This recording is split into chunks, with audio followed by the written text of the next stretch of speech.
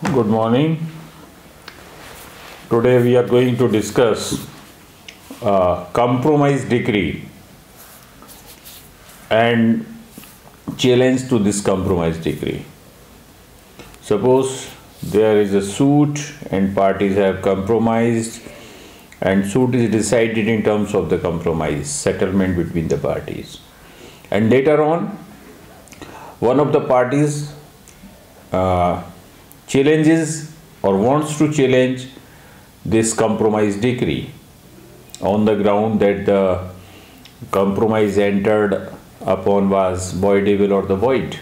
So validity of the decree such party wants to challenge. What are the remedies available to him? Recently, Honorable Supreme Court on 9th February in Sree Surya Developers and Promoters versus Sailesh Prasad came across with the same question. What happened in this instant case? A suit was filed in 2015. A compromise was filed by the parties and it was endorsed and accepted by the court, and consequently a compromise decree under Order 23 was passed. Later on, one of the parties wanted to challenge this decree on the ground that it was not correct, it was voidable or the void, or there has been no free will or whatever the ground. So what this party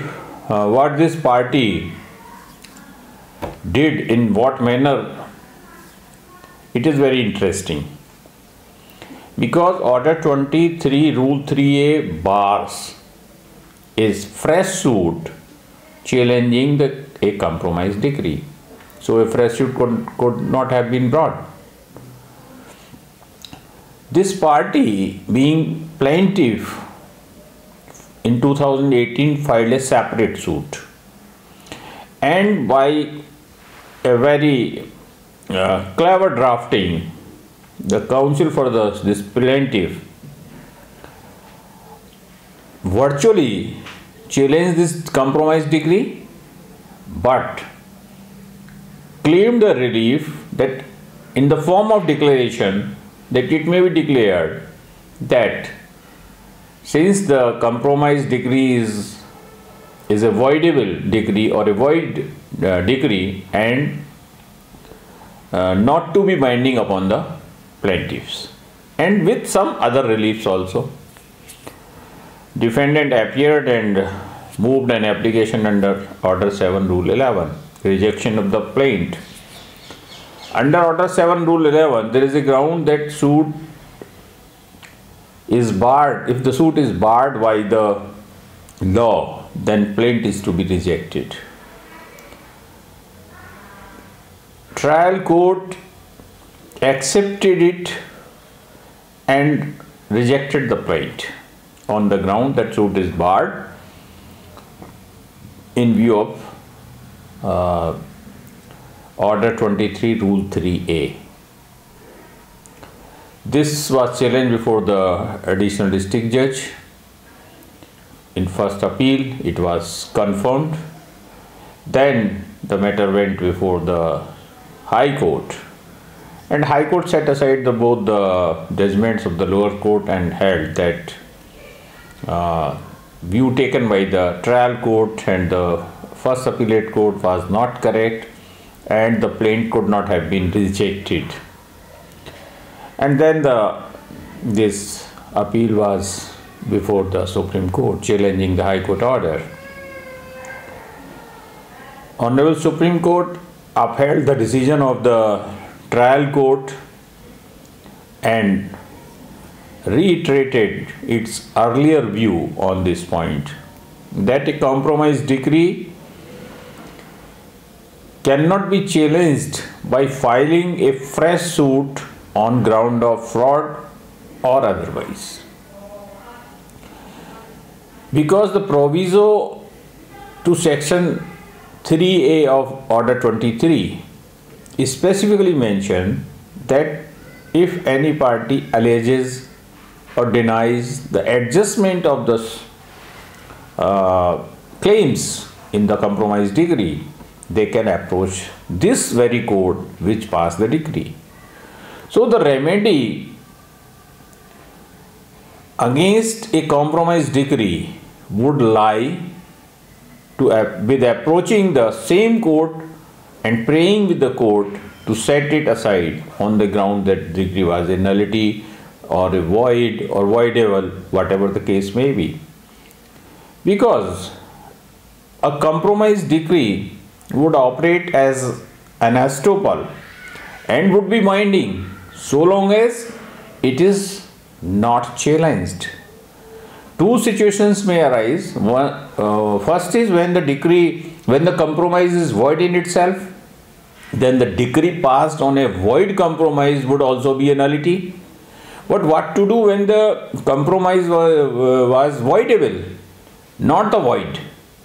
So when the compromise was voidable, this contract agreement was voidable, then it would be a valid, and decree passed on it would be valid so long as it is not being challenged. In that case, party certainly needs to challenge it. Some other aspects were also dealt with by Honorable Supreme Court. That against a compromise decree, a party cannot file an appeal in view of section 96 subclause 3 of the C.P.C. The party can also not file an appeal under Order 41 as it has not been made a ground. Number 3, Order 23 Rule 3A itself bars a suit challenging a compromise decree. Honorable Supreme Court also said that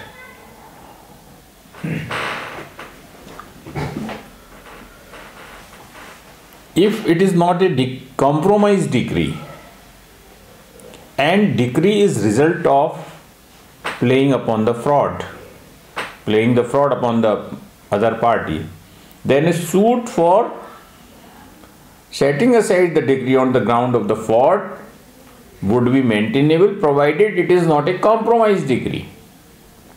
The only remedy against a compromise decree would be to approach the court concerned and to place all the relevant facts and make a prayer before the same court to set it aside.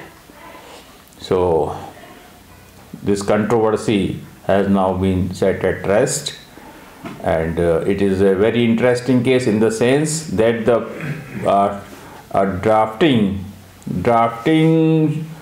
of the advocates should be very specific and clear, and they must not find a way by moving this way or that way and unnecessary entering into the litigation, because it ultimately affects the system and the litigants too. Hope this point might have been made clear to you. Thank you.